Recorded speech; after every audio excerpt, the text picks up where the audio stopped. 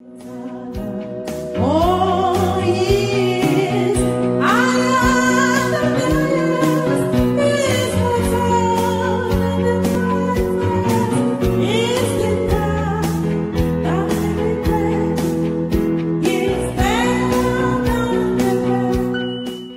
Praise the Lord. We thank God for Jesus. He did not only die for us, he led a life here on earth by which we have examples to follow.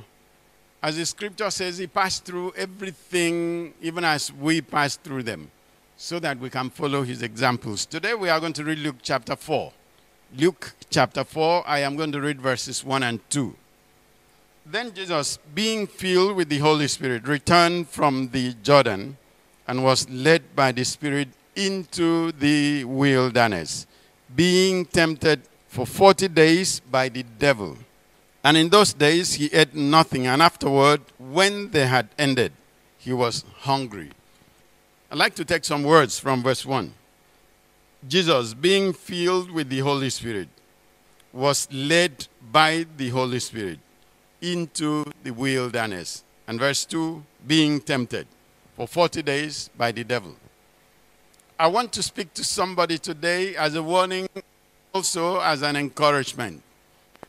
That you are filled with the Holy Spirit does not stop the devil from tempting you. That you are led by the Holy Spirit does not mean that the devil will not bring temptation. If anything, I think that should attract temptation. Because there has to be proof that being filled with the Holy Spirit is not just some fluke thing, that you're actually standing.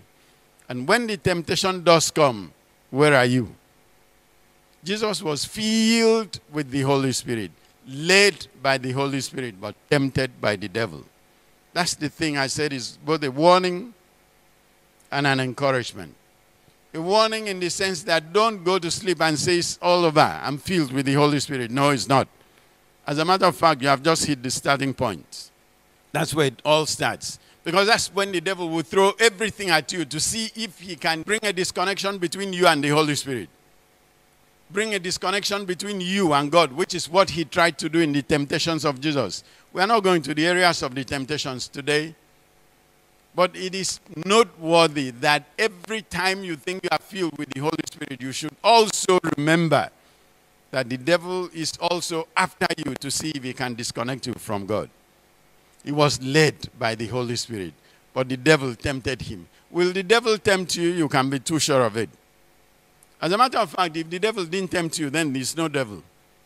Because that's his primary work. He can't make you fall by himself, but he can tempt you to fall by yourself. You are the one who will fall. The devil will not fall on your behalf. You know that crazy story we hear all the time? The devil made me do it. No, the devil merely tempted the man. Presented some kind of picture to that fellow, and he fell for the picture. That's all. But would you stand away from falling? Yes, by Jesus. You know what the scripture says? He passed through all of these things so that he can leave for us an example to follow. Come to the realization that the devil is after you to tempt you away from God because you are filled with the Holy Spirit.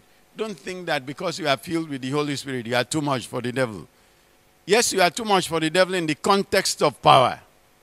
He cannot overpower you, but he can bring temptation. And if you fall for the temptation, that's when he overpowers you. And my desire is that none of us shall fall for the temptations of the devil. Even those of us that have already fallen. My prayer is that God will produce such a way out that we can't get back to that fallen state. We are moving away from there into the path of righteousness, into the path of true holiness, and into the path of standing firm again. At the end of all of the temptations, Jesus was found standing. I pray that you will be found standing at the end of every temptation that the devil will throw on your path. As long as we live in this world, we need to remember that the devil is always tempting. You know what it says at the end of the temptations of Jesus? He said the devil left him for a moment. That means he was still coming back. And he did go back time and time again. So the devil will come to you time and time again. He will come to me time and numerous times again. But when he comes, what do? We have to fall back on God, fall back on the same Holy Spirit, and say, Father, help me. On my own, it is very easy for the devil to throw me off guard. But by you, I can move against a troop. By you, I can bring down mountains. And those mountains have to be brought down now. I'm going to pray for everyone who feels the temptations of the devil. Everyone who is filled with the Holy Spirit. Everyone who has desire to be led by the Holy Spirit. Everyone who knows that the things of God have to be done in righteousness and holiness in spite of all the temptations of life. Father, in the name of Jesus, I bring all of us into your presence. We cannot on our own stand. If we're left to our own resources, we'll fall before we even think twice. We want to thank you for Jesus who left us an example to be able to stand. Give us the consciousness to know that there, Holy Spirit, we can stand. And so I pray for my brothers and sisters. I pray for myself that every inch of the way, whatever the devil throws at us, we'll be able to stand and stand firm to the end.